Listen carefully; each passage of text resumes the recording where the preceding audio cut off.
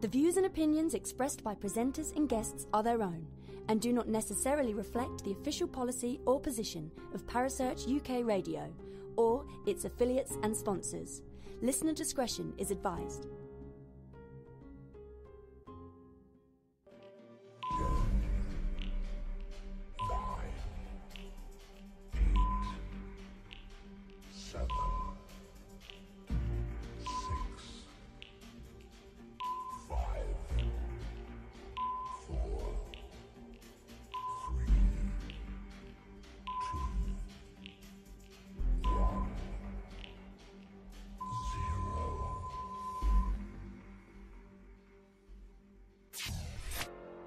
You're listening to Paranormal Concept right here on Parasearch UK Radio with your host, Paul Brook.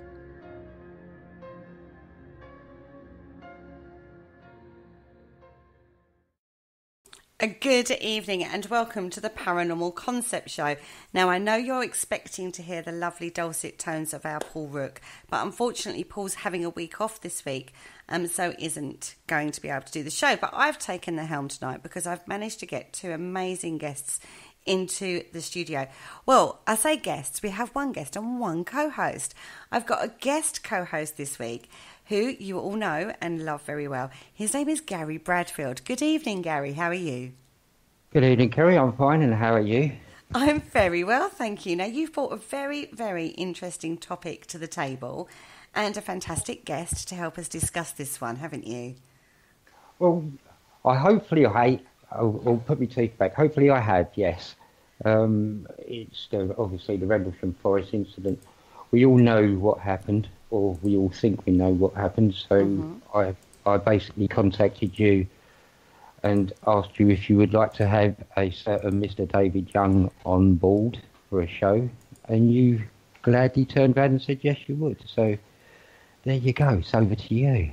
Well, it is a fantastically controversial topic, the Rendlesham Forest Incident. So before we get into it, let's welcome our guest on. Good evening, David. How are you? Good evening, Kerry and Gary. Thank you, David. I'm pleased to be here, and thank you for the invite. Oh, no, thank you so much for coming on, particularly as England are playing tonight as well. I don't know how well they're doing. Yeah, I understand it's a draw at the moment, and it's going into extra time or something, is it? I don't know. Oh, they're going to have to claw it back by the skin of their teeth then, aren't they? Same old story. Same old story, but we sometimes manage it. Now, the Rendlesham Forest event has been bandied as the very British Roswell incident in regards to the ufology world. Now, if you don't know what Rendlesham Forest is about, the story started back in the 1980s, in the December 1980s. And basically, it's basically about a group of American airmen who were confronted by an alien spaceship in Rendlesham Forest. Now, there is so much to this story that we're going to hopefully break it down and find out, hopefully, what actually did happen, because there's so many false starts and there's so many... I don't want to... get lies about it, should we put it that way? There's so many different things. I mean, very first hit the newspapers in the news of the world. Now, apparently it was by an informant by the pseudonym of Art Wallace, who said that his life would be threatened if he talked about it, which is why he used a pseudonym. Now, this guy, Art Wallace, is actually known as is actually by a guy called Larry Warren, who is well known in the ufology world. And most of the accounts people know about Rendlesham is actually the account he put out in a book. Isn't that right, David? That's correct, yeah. Left at Eastgate. Left at Eastgate. Now, I've been to Rendlesham. Have you been to Rendlesham, Gary? Not yet. It's one, believe it or not, I'm literally on the doorstep of Rendlesham Forest, and I've never been there. Well, that's going to have to change, I feel. It is changing this year. I'm actually going there this year, so I'm doing an event there with David Young, actually, as a guest ufologist. And we're doing a UFO watch and ghost hunt experience this year. So Fantastic. Yeah, I'm looking forward to that. Brenda Butler will be joining us. I hope she was anyway. Yeah. Oh, that's absolutely. I have to say, having been there myself, it is an intriguing place to walk the route of where these events were supposed to have happened. It's well laid out. There's a ufology walk, a UFO walk that you can do through the forest, all set out by the Forestry Commission. So, it's well noted. You can find the gate, you can find the road down, you can go across the road to the bit where they've got a lovely statue now of an alien aircraft and everything. So it's actually quite a fascinating little place. Now, first of all, this didn't just happen in one incident, did it? This happened over, from what I know, 3 nights. That's the first point of controversy. That's kind of debatable, but I suppose we should assume that it was over 3 nights. That's kind of the main story that we get from several instances. Yeah. Okay. Do you want to give us a basic overview of what happened on through the occasion? Yeah, I can try and do that for you. On basically, there were lights being seen on the Christmas Day, 1980, on the 25th, into the night of the 26th, the early hours of the 26th. John Burroughs and who was it? He was with somebody else. I can't think what his name was. And they reported it in, and they were asked for permission to go and see it. And Jim Penniston came from the Woodbridge base to join them, and they went out into the woods, the 3 of them. And they basically they saw a landed craft apparently, and even Jim Penniston said he touched it and he took notes and everything. There's some reported missing time of about 45 minutes, I understand. That apparently John Burroughs was knocked out by some sort of a beam or something. So some stories go. I think that kind of has changed a little bit from different. That does seem to not be a solid story. It sort of changed a little bit because John Burroughs actually claimed for an injury through the Air Force and eventually got it sort of just a few years ago. I think it was around about 2015-16, if I'm not mistaken. Okay. So it seems the Air Force did admit to something happening, but obviously what that thing was is not really obviously being made public. But they have admitted that something happened. So that happened on the first day. That was the first occasion, was it, where they thought the aircraft had landed? They went up and touched it, and that was the first incident. Yeah. Now the confusion comes in with Colonel Holt's date on his memorandum. He put down dates that were probably not right, and this is where you get confusion as to what actually happened on what date. Okay. And it seems like the Larry Warren version in Left at Eastgate goes along with those incorrect dates on the Holt memorandum. Okay. I read somewhere that it was 2 weeks later that was written. It was, it wasn't. In fact, I think it was longer than that, but it was certainly, it wasn't straight after. There was a report on the blotters that Burroughs and Penniston made, and I think Holt was told about it in the morning when he arrived, and they were, basically they was making fun of it, and I think several people just sort of tried to sort of brush it off, and I think the next incident was when Holt was at a party, or it was like a Christmas party type of thing. Yeah, that was on Boxing Day, wasn't it? Party. Mm-hmm. Yeah, and someone, I think it was, Bruce England is the name of it. It's Holt. He came in and said to Holt, "It's back," and Holt said, "What's back?" Now that would be the second night then, wouldn't it? Yes. Yeah. Can I just play devil's advocate here? Because if this is the 27th, and Holt went out on that night when he said it's back, that's kind of that doesn't go along with some of the other stories that it was a couple of days later on the 28th, 29th.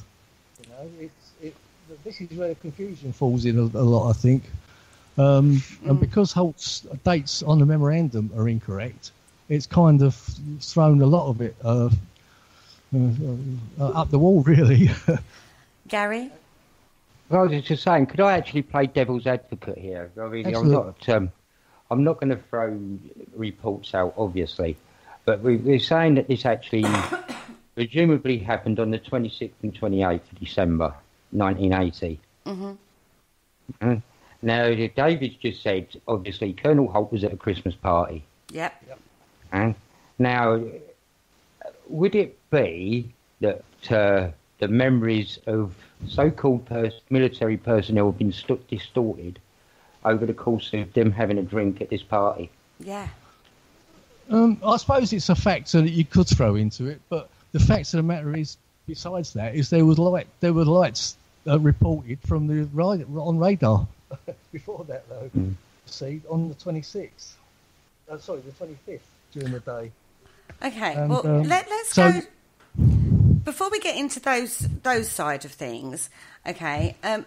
The timing of this, I feel, is quite integral because of the dates. If it happened on, as Gary said, on Christmas Day and Boxing Day, over that period of time, bearing in mind in the 1980s there was no major political standing up, as it were, for the military at that time. Actually, you're wrong. It was actually the height of the Cold War at that time. There was lots of things going on with Poland and Afghanistan. I think the Russians invaded Afghanistan, so it was actually quite a hot period in the Cold War period. It'd be interesting to know what our coding was at that time, because we have when we went through the night around 9/11, we went up to a red alert, didn't we? Yeah. So it'll be interesting to know what alert we were actually on at that particular time. Yeah. Well, I mean, considering they were having a Christmas party, I don't think they were on much of alert. Exactly, that's what we're saying. I mean, it's Christmas, everyone's relaxing, there's a lot of drinking probably going on, God knows what else for the military, not the lower level military, that is. It kind of does make you wonder if their perception is not necessarily perfect. I disagree, because you've got people always off duty in whatever Air Force or Army, or there's always people off duty, but there's always people on duty, and those people would be doing their job. I mean, there were nuclear missiles based there, so they're not going to be sort of. It's quite a sensitive thing, isn't it? Okay. At the height of the Cold War. I don't think they're all going to get sort of drunk or drugged up and just ignore that fact. Okay, that's a fair point. That's a fair point. No, it's fair. I mean, I'm just sort of throwing in a question that somebody could possibly answer. And I'm not trying to play devil's advocate on our military. Gary, I know you. on our military personnel and the American military personnel. It's just questions that people are going to ask, isn't it? Of course I do, yeah. These are like natural questions, and any of the squaddies that I've met have been quite drunk quite a lot of the time. Yeah. In fact, I have heard lately there was some sort of a drug bust going on around about that time as well. I don't know who was involved in that, but I don't think it was connected to the actual UFO landing. I think it was just something that was going on. And I do believe that after the UFO landings, a lot of them were going out into the woods in their own time and having parties out in the woods waiting for the UFOs to come back again. So as you do. As you do. Well, of course you would, wouldn't you? So on the first incident, the first night, it was just 3 servicemen that went out into the woods and said they encountered a landed UFO in the woods. That's right. And apparently Jim Penniston actually touched the vehicle, for want of a better word. He saw strange hieroglyphics on the side of it. Mm-hmm. So he says, and made notes of it in his notebook. In the back of his notebook, he put some... there's something coming out now that there was binary code being downloaded. Yes. But at the time, that wasn't mentioned. Now, this is a little bit of a controversial area going on now, because why was that kept quiet until kind of in these later years? You know, I don't know. I haven't really got an answer to that until I really hear what Jim Penniston's story is. And I don't disregard his story at all. Same as John Burroughs. I think I actually support all of them because they all went through something. You know, and I know there's a lot of animosity between all of them now. They sort of don't get on and don't agree with each other. But I've got the same admiration for all of them because they all went through something that none of us probably will ever experience, you know. Well, yeah, this is the thing, isn't it? Something happened that night, whatever it was.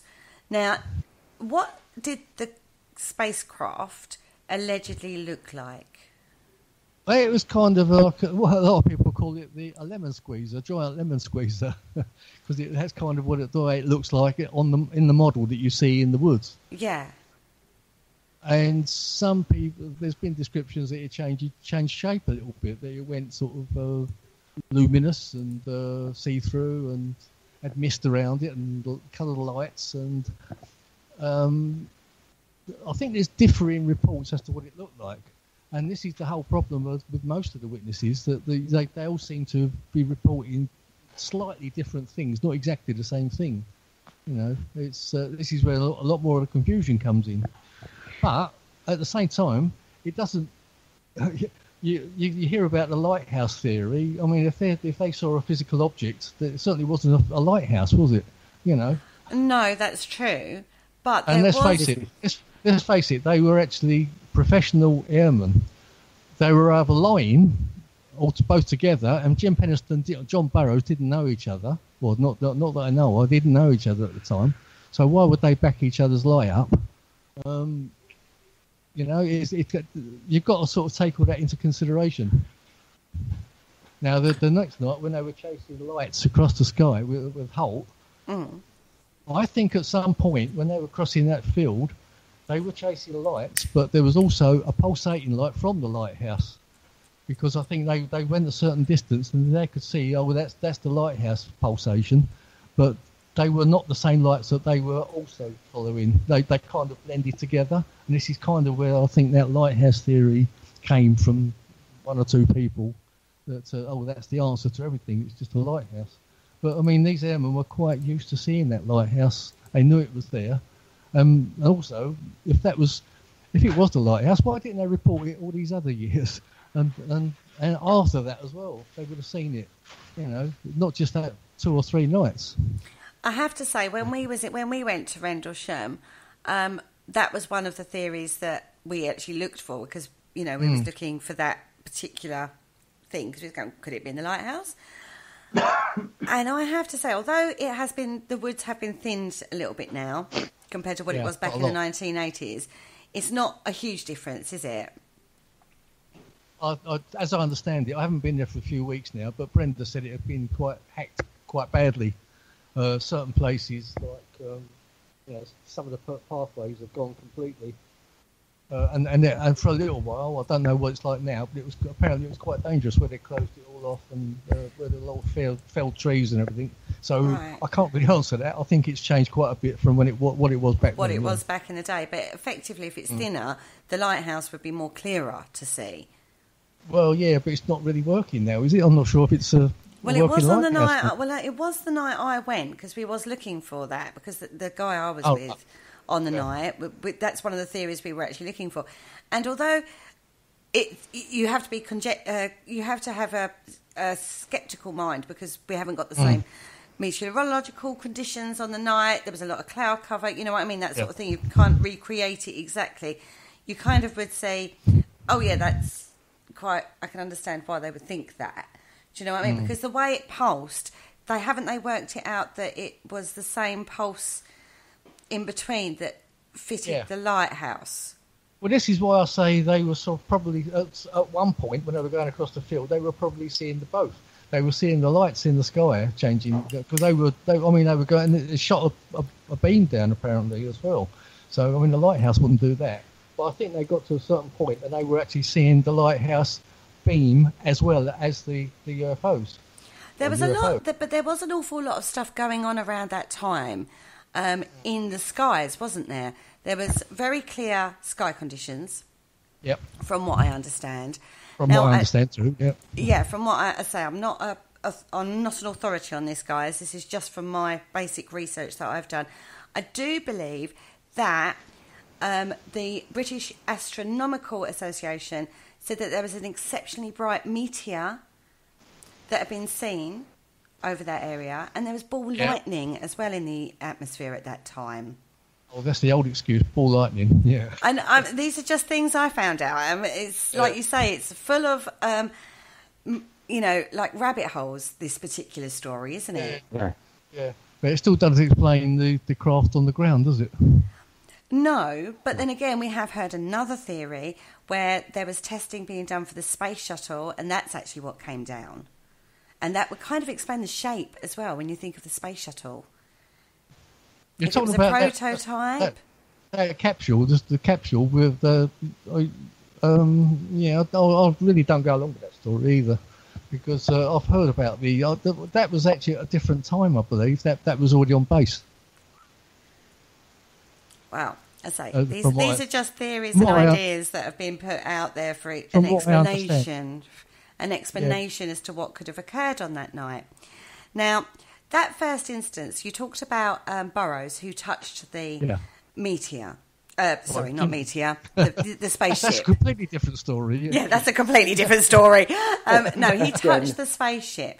Now, no, it was Jim Penniston, actually. Sorry. And he, like you said, was supposed to have had a load of information downloaded into his brain, wasn't he? So that's right. So the story says. So he reported, yeah. But he didn't report that at the time. I think he kept that to himself. And it's sort of just materialising over the last couple of years now. And they've been working on a book together, him and... I can't think of his name at the moment. Anyway, there is a book coming out, hopefully, pretty soon now. I think it's nearing completion. So do we know what sort of things were supposed to have been downloaded? Well, I will say that Brenda told me that she's been getting binary... If you read Sky Crash, she's been getting binary downloads for years. But she doesn't really know what they mean. She gets a coded... Because Brenda's quite psychic herself. And I don't know if do you know Brenda at all, if you've spoken to her? No, I haven't been lucky enough to do so. No. Well, maybe one day you want to get her on. Yeah, maybe we will. But she can tell you about her binary herself, Yeah. But yeah, she's been getting that for years. So I can only assume that Jim Penniston, if he's got the same thing coming down to him, or being devil's advocate, like Gary said, has he copied that story from Brenda? I mean, I'm not going to accuse anybody of anything. No, it's just talking around the topic, isn't it? Until we hear the full story and how it came about, I think we can't really judge it. So were they injured at all by being near this craft? Did they get any kind of burns or? No, I think John Burroughs had some sort of eye damage to it, and that's how he got his disability. He got his Air Force disability paid off.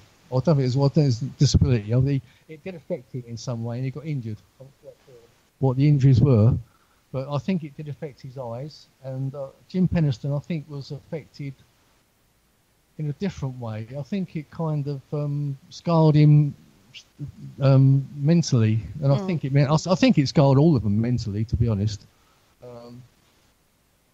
But I don't know the full ins and outs. I don't think Jim was actually physically damaged, but John was. But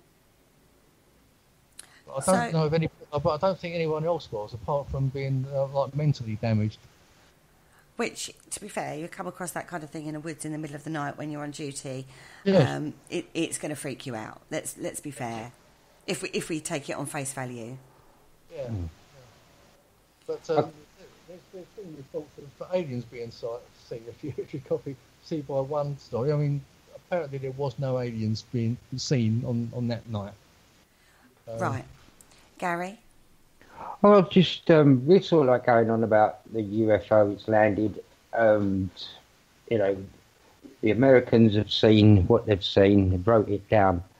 Now we haven't really touched base on where it's actually supposed to have landed. Now it's supposed to have landed in the vicinity of RAF Brentwater and RAF Woodbridge. Mm-hmm. Yeah. Right? Brentwater had nuclear weapons. Right? Now, if you go by the Crow, I think you'll find about 20 miles north is Sizewell B, which is also a nuclear power plant.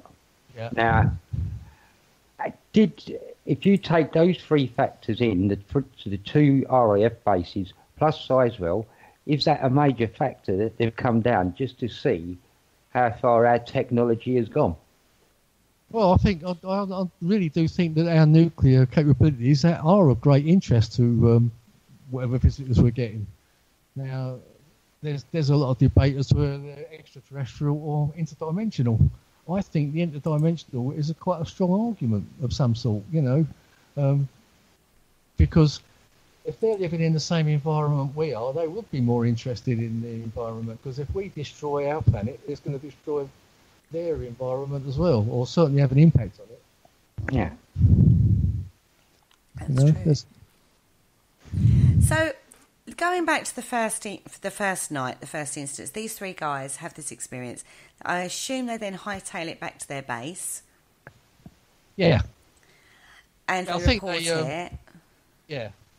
Yeah, I think they followed it for a while and it disappeared, and they sort of just ended up going back to the base, which is the early hours of the morning. They made a report.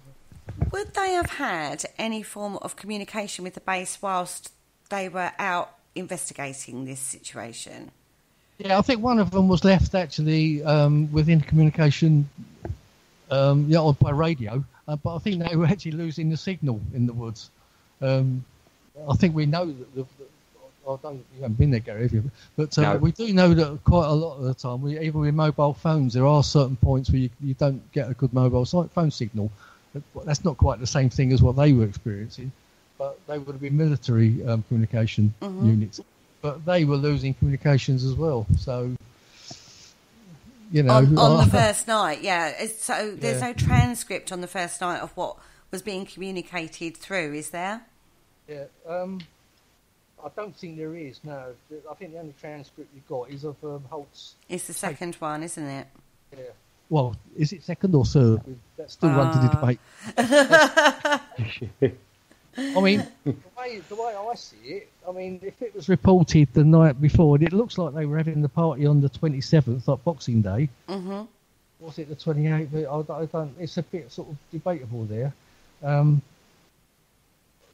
way I've seen it written down, it kind of looks like it was the night after, and they're saying it's back, which would have been the Boxing Day, the 27th, and now that would be the day.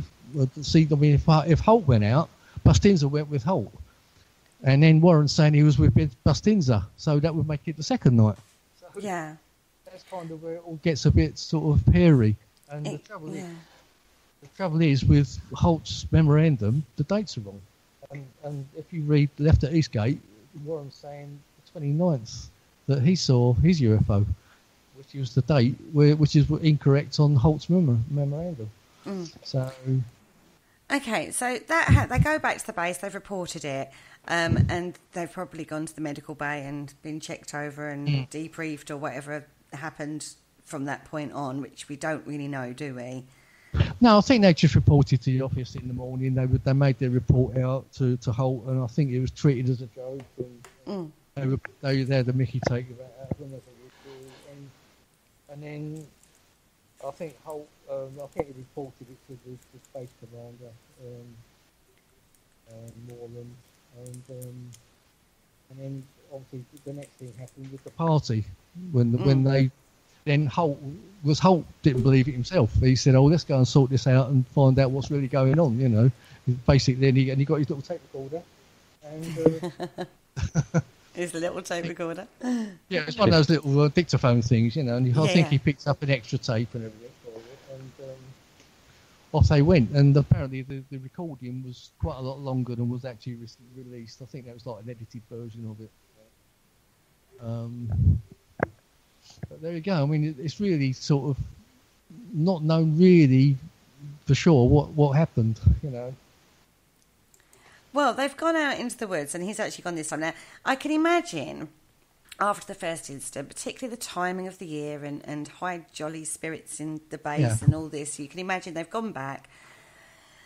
Everyone's probably taking the mickey, even though these guys are probably a bit traumatised, and then giving it the big I am, going, oh, no, it happened and all this. So you can imagine kind of setting the scene a little bit here. And then... Or it's a big joke or a big hoax. You can imagine that's how the first incident was taken, because it doesn't seem to have been taken particularly seriously, considering when you think that, like Gary has said about the location and the integral parts of the military and nuclear bases and stuff like that, you would think the reaction that there's something that's landed in that forest, you would think that would have been taken a lot more seriously. Yeah, I think they originally thought, when they saw the lights in the forest, they thought it was a crashed plane of some sort, or some maybe a light aircraft had come down or something, and that's why they went out to investigate it. And this is when they saw this light moving through the forest and then settled down. Mm-hmm. So they've gone out to check, and then they have this experience, and then they come back and say, we've just seen an alien spacecraft, and they're all like, yeah, right. What did you really see? No, we really saw an alien aircraft. Yep, jokes. Then I don't know if they actually came back and said they saw an alien. I think they came back and said they'd seen a craft of some sort.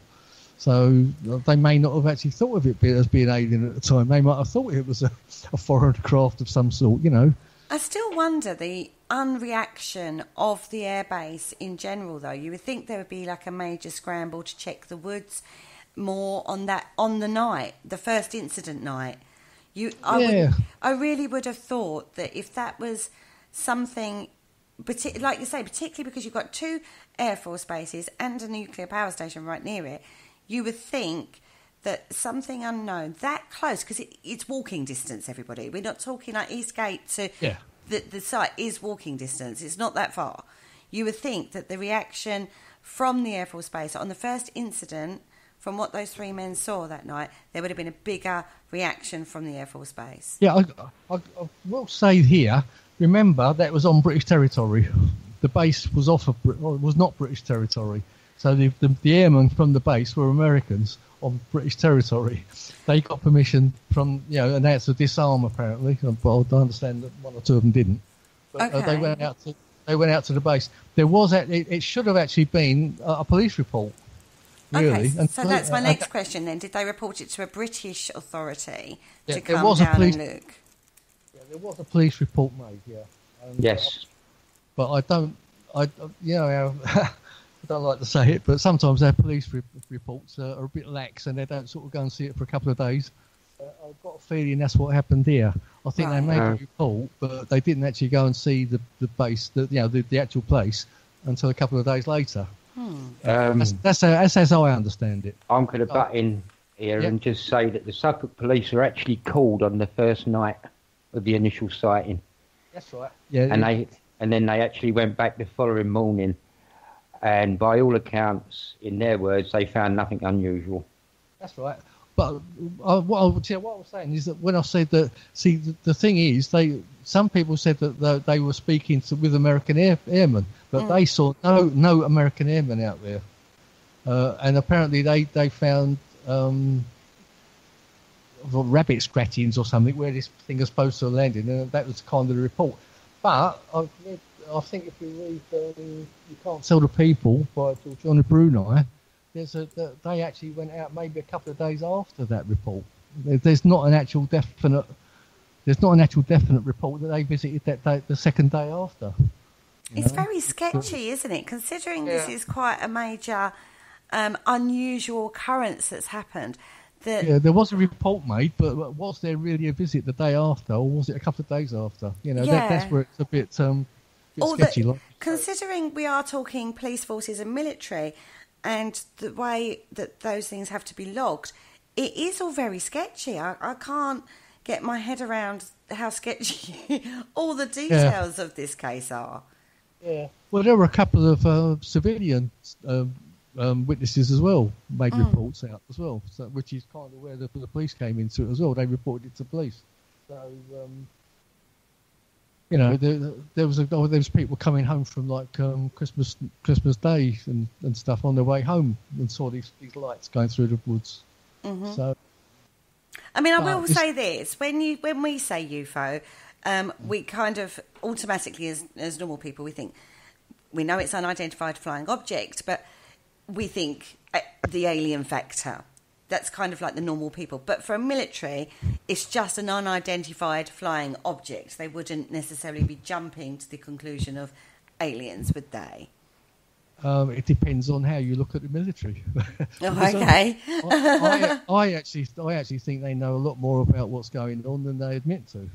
Wow. That's my opinion, and not only my opinion, but quite a lot of people that sort of read a lot about this sort of stuff. Okay. Well, you're more of an authority on that than I am, because I'm not a ufology girl at all. So on the second night, let's talk about the second night now, the second night instance where Colonel Holt was at the dinner, which was at RAF Woodbridge, and then Lieutenant Bruce England came and said the UFO is back. And then they went out into the woods, didn't they? He went back to the base, Woodbridge, Brentwater, and then went out into the woods with some men. And imagine he must be feeling pretty peed off, because he had to go and get his fatigues on and everything, and go traipsing out into a cold night after being in a nice warm party atmosphere with cigar and brandy. That's what I'm saying. He must have been pretty peed off, as some of them, because it was quite a cold night apparently. Do you think it was at that point Colonel Holt suddenly thought, actually, there's more to this than just what the three lads said last night?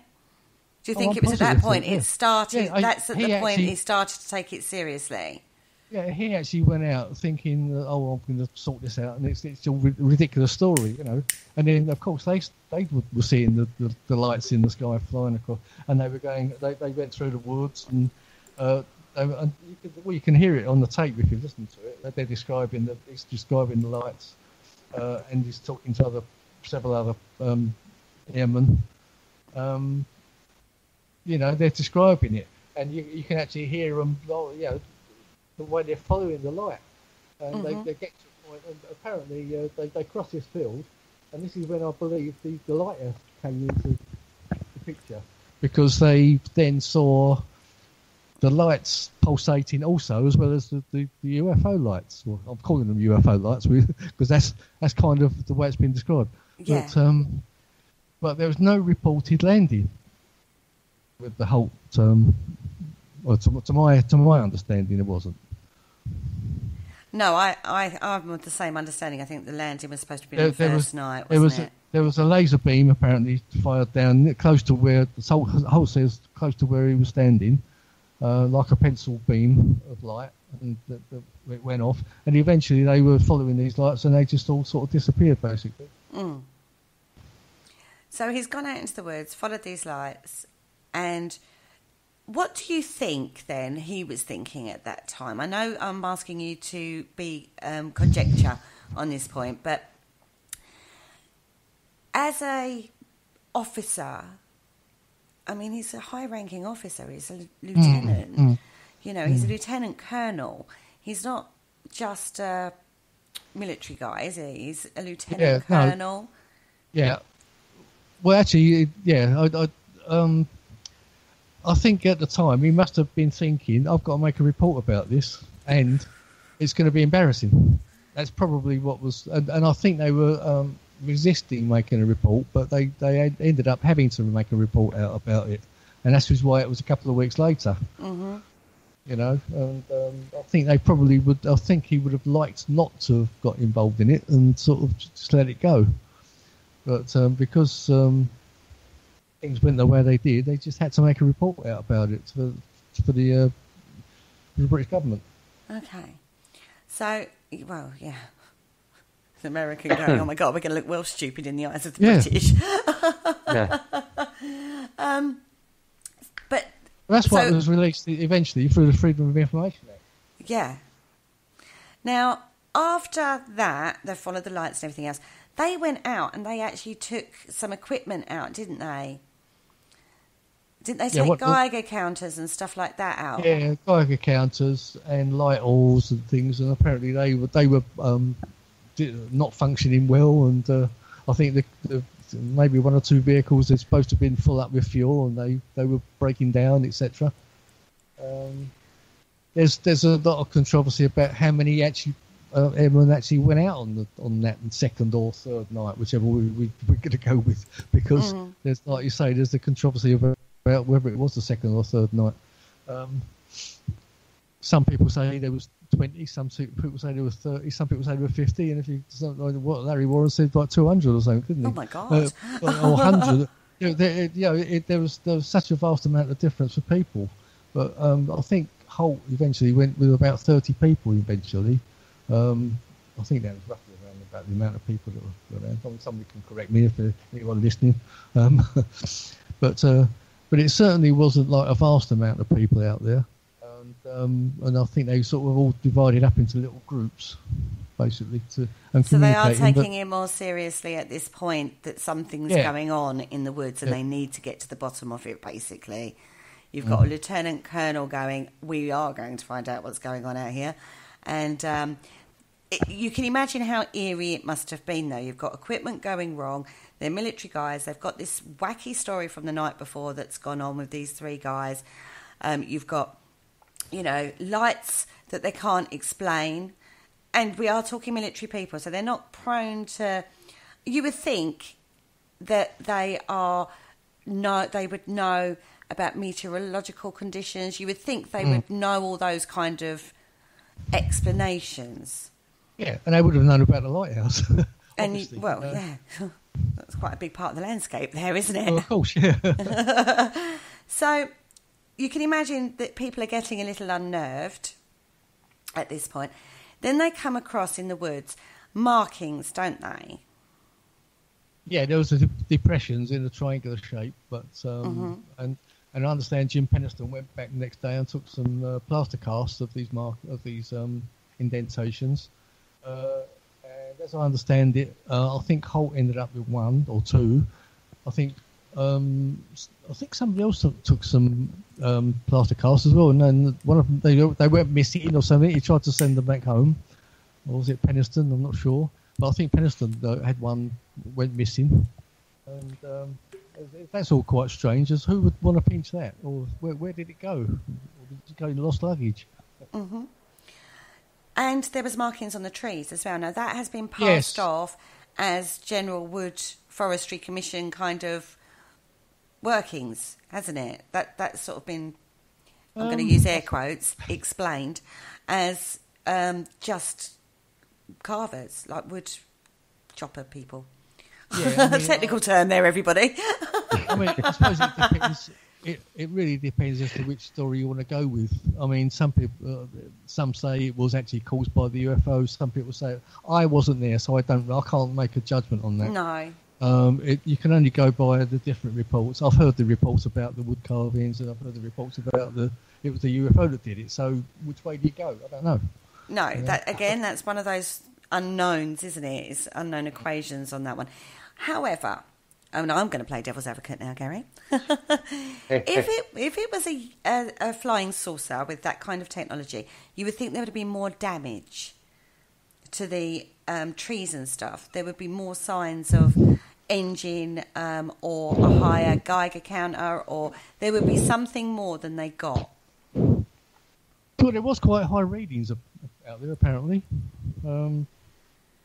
I don't know what more to say about that, because as I say, I wasn't there.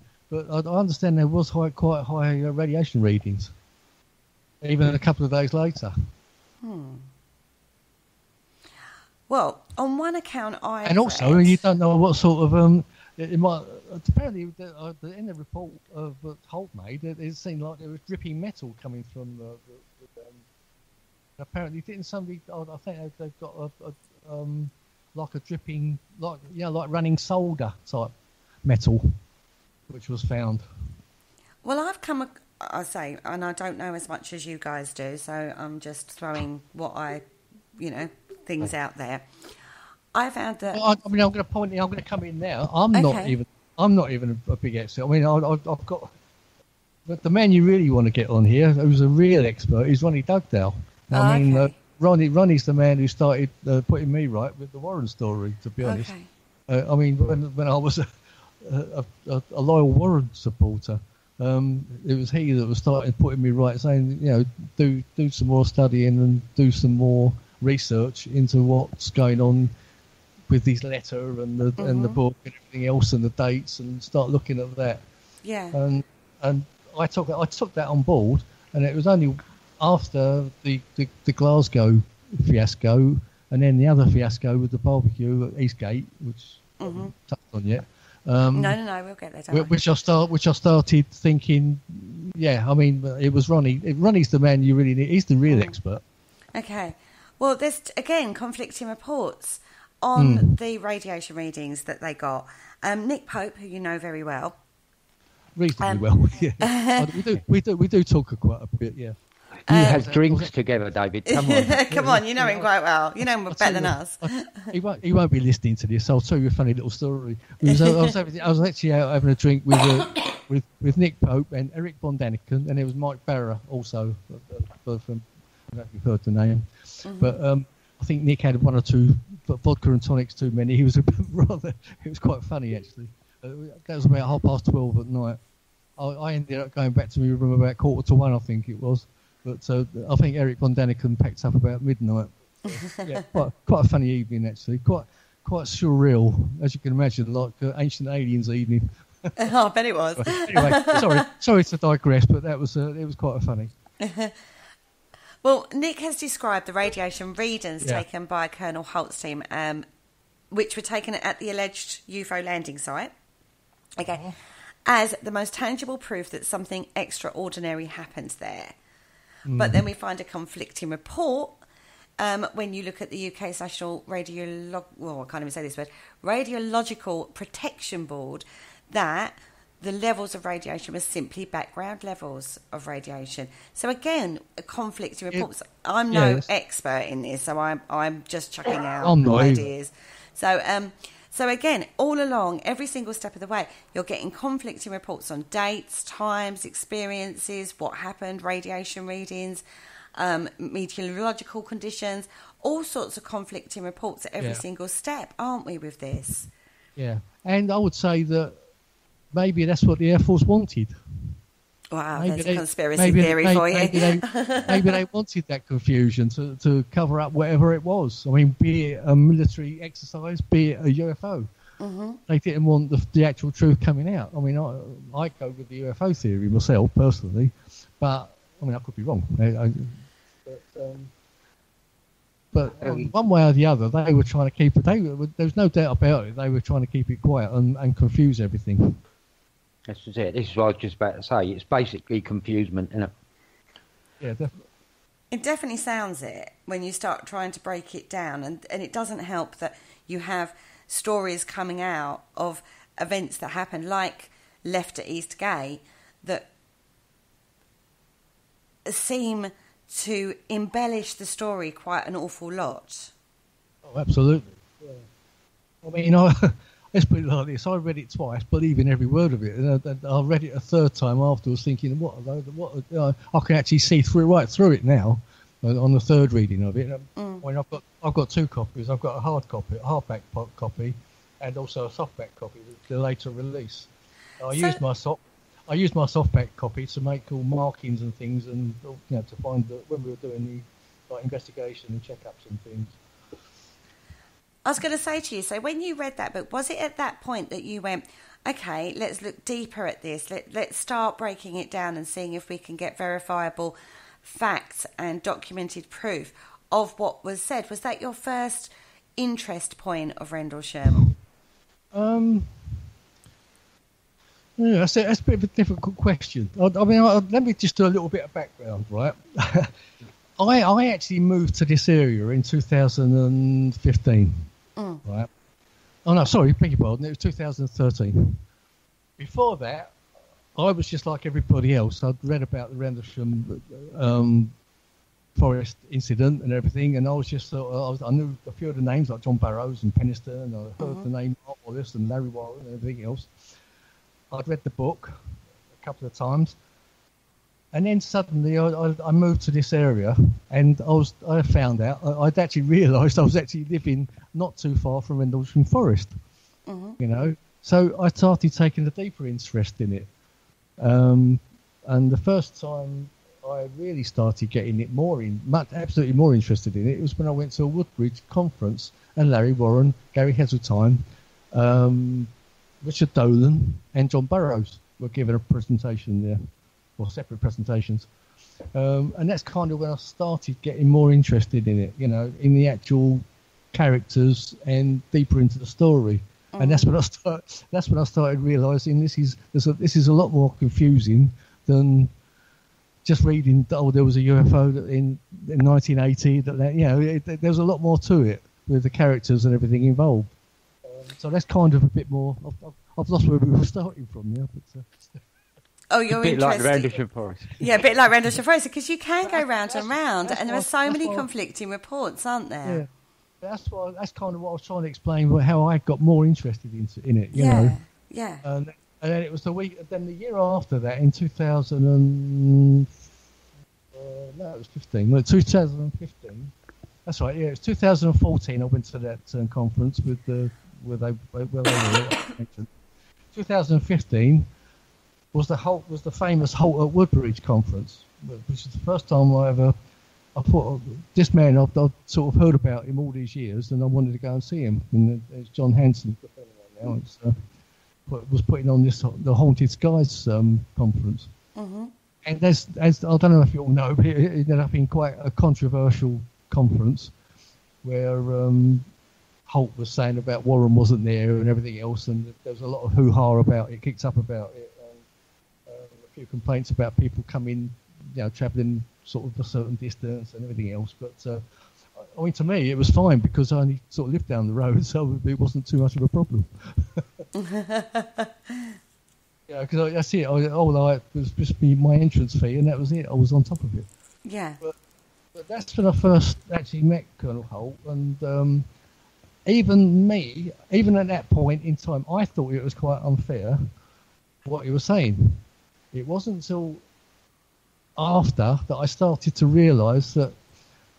Yeah, when the Glasgow thing happened, I thought, well, there's a lot more in this what Colonel Holt was saying than actually the Larry Warren version, if you see what I mean. Yeah.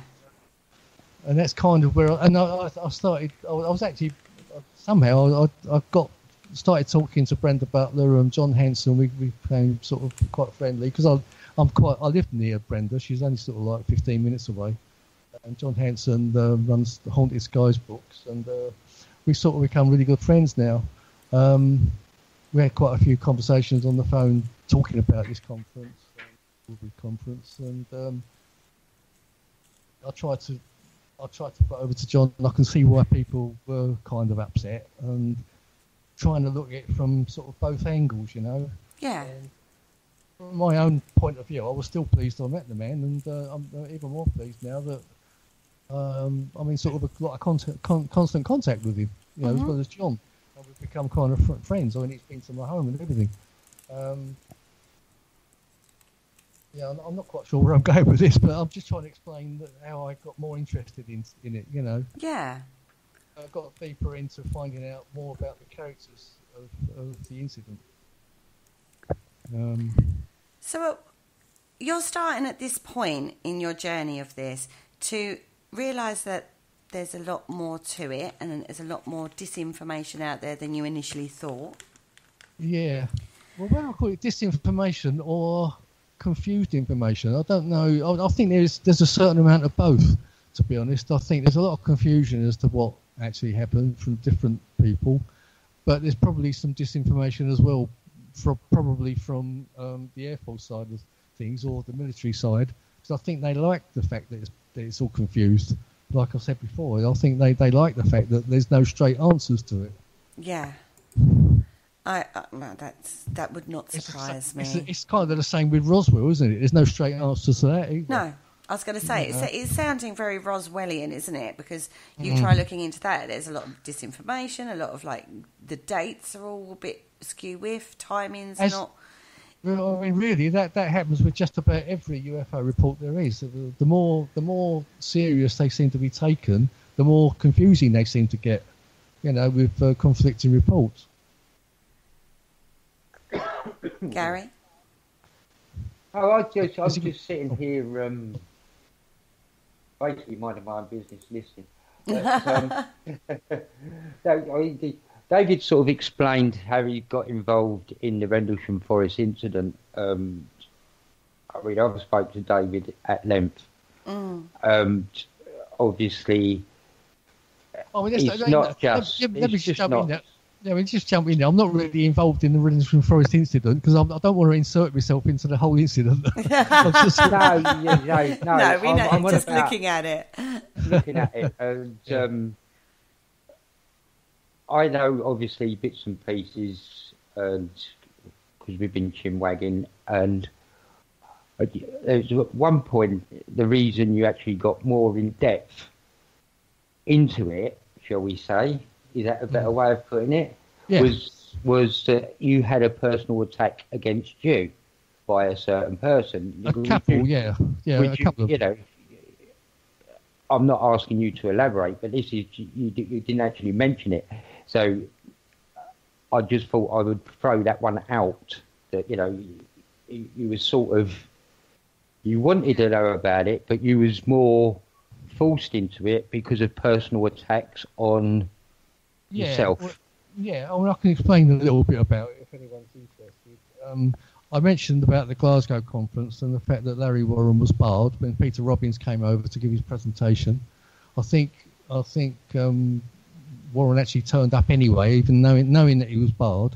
I was outside talking to him and saying how badly it had been treated and everything, and then we was invited for a drink in the evening. I went up with Peter and a couple of others, and Warren, and anyway.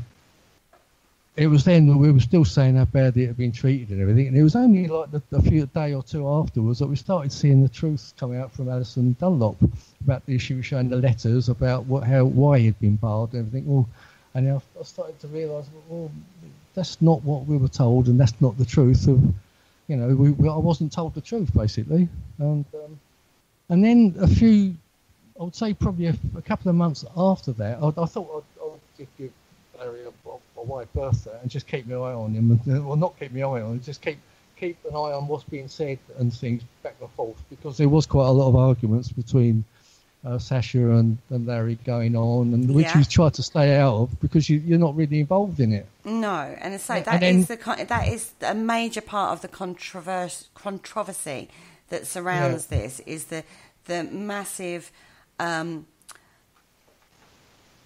wrangle, I'm going to use that word, that goes backwards and forwards to this day between the two camps. There's two camps, isn't there? Yeah.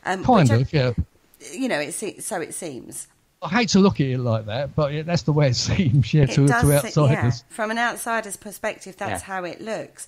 And I'm not going to pass judgment or say one side's right, one side's wrong, because when we looked at the Bear case... It's like the Hatfields and McCoys, isn't it? It is a little, but it is also...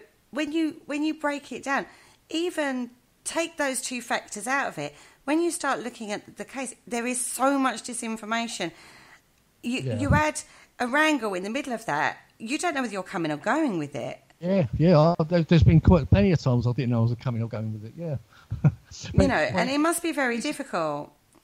If you just I'll just finish off what I was saying about the reason that I ended up kind of involved in it. I was actually having conversations with Sasha, disagreeing with her on things. I was believing what Warren was saying about Sasha, that she was poisoned and everything else, and a lot of people were believing it. And anyway, besides, what actually happened is a friend of mine, or ours, Derek and mine, used to come walking in the woods with us quite a lot, Chris. He actually had an accident on the way home one night and died. He hit a tree. and his favourite place in the woods was to go up to Eastgate, and he'd have barbecues occasionally, you know. So we thought a fitting tribute would be to have a barbecue up at Eastgate for him one afternoon. And what happened after? We started getting insults from Warren saying we were disrespecting his brothers and God knows what else, and it was all American and everything, and what the hell do you think we think we're doing?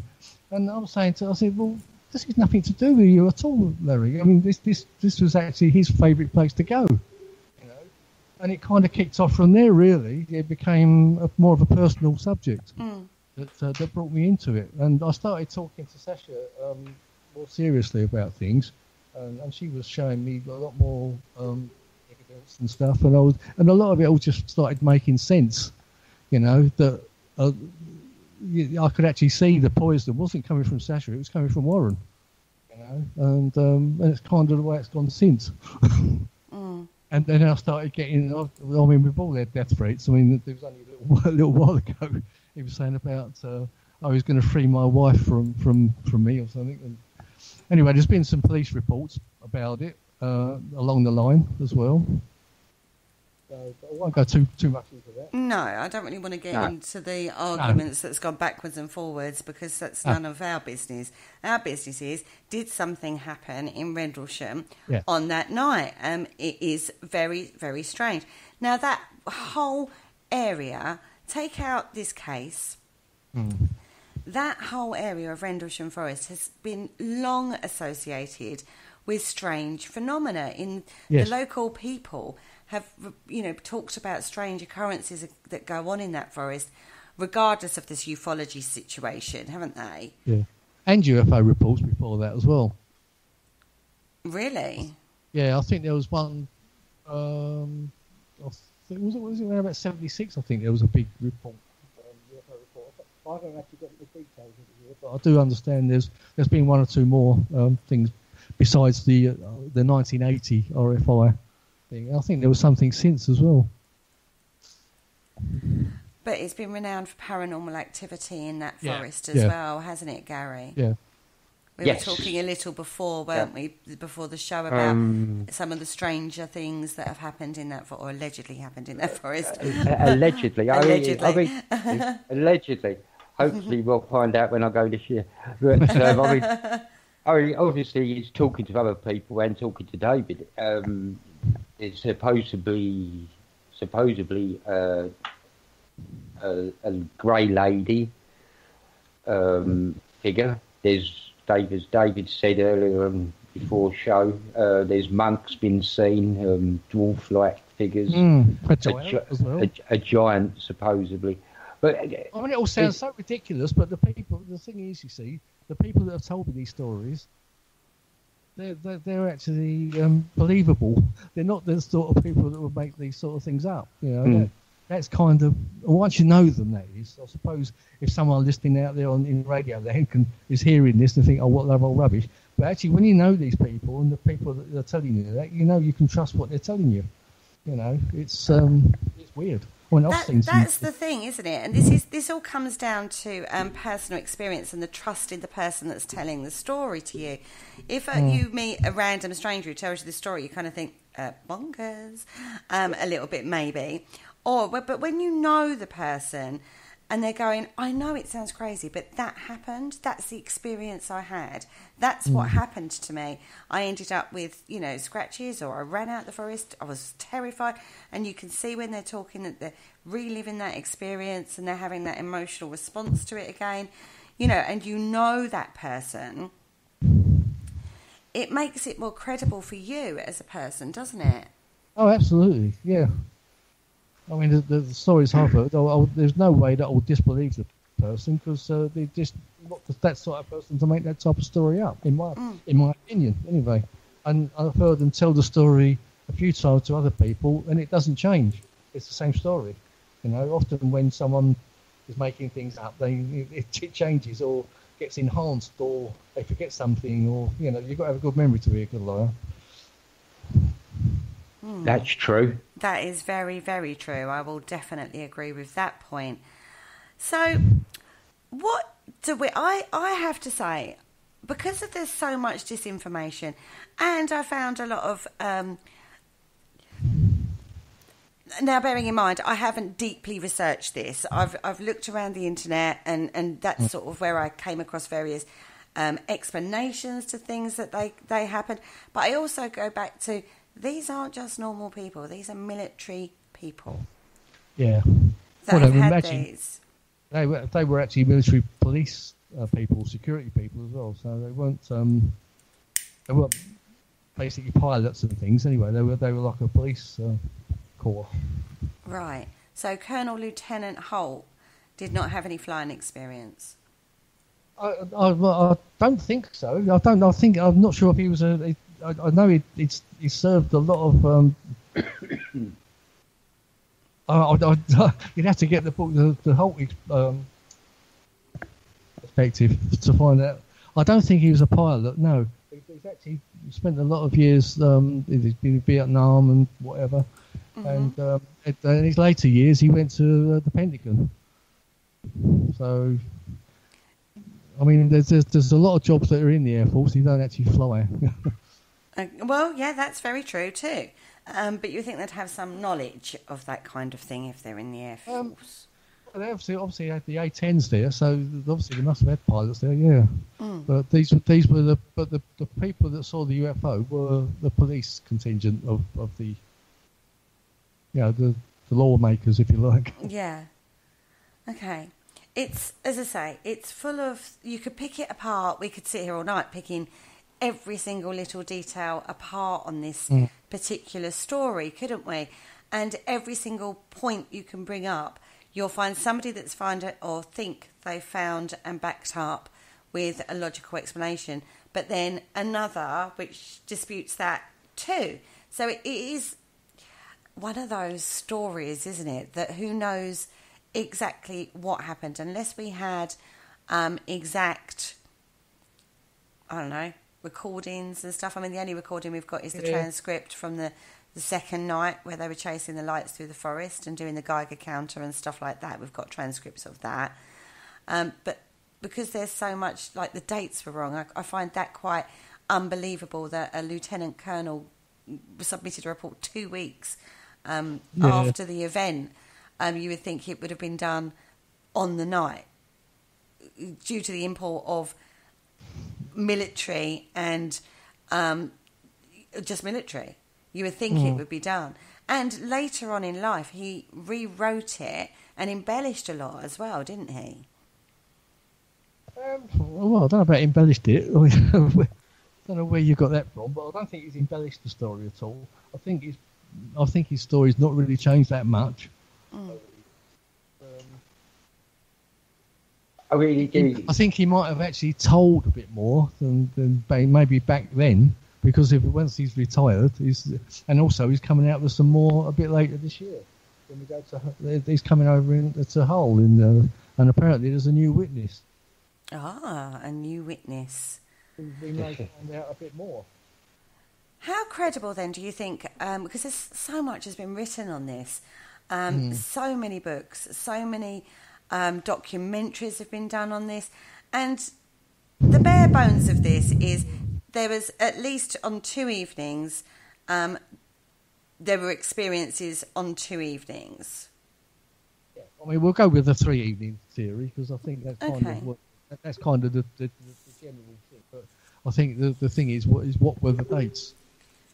That's where it all gets thrown into confusion. Yeah. I mean, Colonel Holt has actually spent time at your house, David, hasn't he? He has, yeah. Right. You've spoken to him at length about Rendlesham Forest in your house. Yeah, in your house, one-on-one. Yeah. Now, I've spoken to you at length on my investigations. I spoke to you at Parasearch at length, and I personally think you're an upstanding guy, credible. I try to be. Yeah. I try to be. Yeah. And if you was on one of my investigations and you come up to me and said, "I've just heard this," I would put you down as a proper witness. Yeah. Yeah. Now, you're actually got Colonel Holt in your house, one-on-one, and you are looking at him in the eyes. Mm-hmm. Can you actually turn around and say that he is an authoritative witness in your opinion? Yes, but because even he says still now he doesn't know what he saw. He doesn't know what it was. All he knows is they saw lights, and they were following, chasing the lights. So what else can you call it but a UFO? You know, it's kind of. I just don't know what else you can call it. You know, unless it was some sort of strange aircraft that the Russians have got or something, and they were infiltrating their airspace, and also the American airspace, which is what it was at Bentwood. Yeah, but unfortunately, if there's strange lights or anything, as what we say, we go straight away UFO. But UFO is unidentified flying object. Yeah. Mm-hmm. So I mean, we get to the UFO point of it, but the spacecraft type from the first night's viewing from Penistone and Burroughs. Mm-hmm. So now, I suppose you could ask the question: was it actually the same thing again the nights after? You know, that's kind of another question, isn't it? Or was it something completely different? Yeah, it's just coincidence that it seems to happen like two, the two same in sequence. Mm. You know, it's fascinating, and it is a fascinating place to visit. If you haven't been to Rendlesham, I'll give it a go. Definitely, it interested me when I went, and I didn't know the story inside out like you guys do. You know more than I do. I don't think any of us know it inside out. Maybe I'll tell you, the best bloke who does know it inside out, basically, as far as you can know it, is Ronnie Dugdale. Get him on your programme one day. and he will probably put me right on a few things. But it is a fascinating topic, and it is one of the best known ufology cases in the UK. Off the back of Rendlesham, the incident at Rendlesham, was there a spat of other cases in short succession after Rendlesham? So did it lead into sort of like a bit of hysteria when it hit the media? Well, you're asking me that? Yeah. I don't know. I think there's a constant. You get UFO sightings every day, basically. I mean, you'd be surprised how many sightings there are every day, all over the country. In fact, all over the world. So whether you call it a spat or not, I don't know. I suppose there are some times when it is busier, but if you, I mean, a good example of seeing what sort of sightings there are all over Anglia and the rest of the UK is the Haunted Skies books that John does. John Hudson. You'd be amazed the amount of reports there are, because he's very, very meticulous in dating them and placing them and describing where they're quite amazing, actually, and you'd be fascinated by the amount of sightings there are. Do you think that a lot of the UFO sightings that are seen can be explained by normal logical reasons? Yeah, a certain amount will be. Yeah, that's right. But I think John tries to stick to the actual unexplainable ones, rather than the ones you can explain. I mean, they're obviously going to be balloons and Chinese lanterns and God knows what else, you know, that are flying, especially nowadays when you've got your drones and God knows, you know. I was going to say, there's so much more now, isn't there? There's so many things that can be now, but there are also other things that sort of appear and then disappear and without explanation, and they get seen on radar and as well, or things get seen and they're not on radar. It's the reverse of the thing that fascinates me is how they can appear and then disappear. I mean, I've seen them do it myself. And we were up at Eastgate one night, and Brenda was with me, and this is when Chris was still around. We were watching a star move and then stop, and then move and then stop, and all of a sudden another one started doing the same thing, starting moving and stopping. And I mean, how do you account for that? Is that some sort of an aircraft? The only thing I can put it there. I mean, it looks like a star moving and then stopping. You know, I don't know how you can explain that. And you know, with no sound, you know, they was completely silent. It is a fascinating topic, I have to say, the whole ufology situation. I mean, I've never had that kind of experience myself. Have you, Gary? I've had strange lights, but I used to do a lot of night fishing years and years ago. And you sort of get used to what stars are, as David said, you get used to what stars are where in the night sky. Mm-hmm. And I was actually seeing there, and I was actually tracing two lights, and they were fading in and out, going up and down. At the time, I sort of dismissed it because Stansted Airport was about 20 miles up the road from where I was fishing, so I basically dismissed it as an aircraft. Mm. But did I see one on the night? I could have done. I don't know. Yeah, well, this is it. You don't know, do you? No. But all you have to ask yourself is, what could it have been? This is it. You know? This is why. When you can't come up with an answer to that, then you start asking yourself, well, did I see a UFO? You know. Mm. I mean, I'll go back to now. When I was a kid living in London, I'm going back to around about 1958, 59. I was sitting on my steps. Now this is way before the real, even the satellites started going up. Shows you how far back it was. Now I can actually remember then seeing a star moving and stopping and moving and stopping. And and as a kid, I think, oh, it's a star moving. It's only later on when I realised that stars don't do that. You know, when I grew up a bit and I sort of started learning about the stars and so what the hell was that back in around about the late 50s? Mm-hmm. You know? So it's a fascinating topic. Anyway, my beautiful men, we've come to the end of the show pretty much. We've overrun quite a bit. Oh dear. I do apologise. No, fine. Fascinating. It's probably my long stories, isn't it? No, it's been great. Well, that hopefully shows you how difficult it is to pin down this kind of incident. Actually, this is how hard it can be when you are dealing with this kind of incident, the misinformation or the incorrect information that's handed out along these, and it's breaking it down and trying to find the information that takes it to fact. And it's incredible. Yeah. One thing's for sure, it makes it incredibly difficult, doesn't it? Yeah, and I'm sure anyone listening out there is none the wiser. No, not really, because as I say, for every argument we have for one way, we found a counter argument for another way, and it's like you say, there's so many inconsistencies and misdirections, and you know, you ask, it's a bit like the paranormal ufology. Well, it's totally like the paranormal. One way of thinking leads to a million other questions. Yeah, it does. And if anybody else, if anybody else has listened to this radio show, hopefully they have. Yeah, there's loads of people in the chat room. Loads of people. They've now come to yet another brick wall in the Rendlesham Forest Incident. Yeah, that's right. Well, at least we've had an interesting conversation between the three of us, if nobody else is listening anyway. No, there are people listening, and I've put the questions they've asked in, even though I haven't named them. Let me just give a few shout-outs while we're here. Kaz is there, Henry is there, Mark D is in there, Bear is in there. So good evening, everybody. Thank you so much for joining us in the chat room.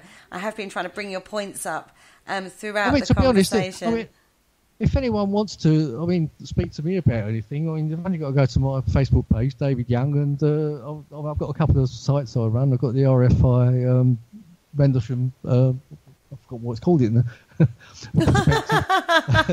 RFI. It's the Rendlesham True Perspective page, and also I run the SPI Anglia region page. If anyone wants to come and join and ask me anything, or if I try and answer it, or if they're interested in, I'm going to try and arrange some meetings and things. I think Gary's going to try and help out with that as well. Mm-hmm. Now he's got over his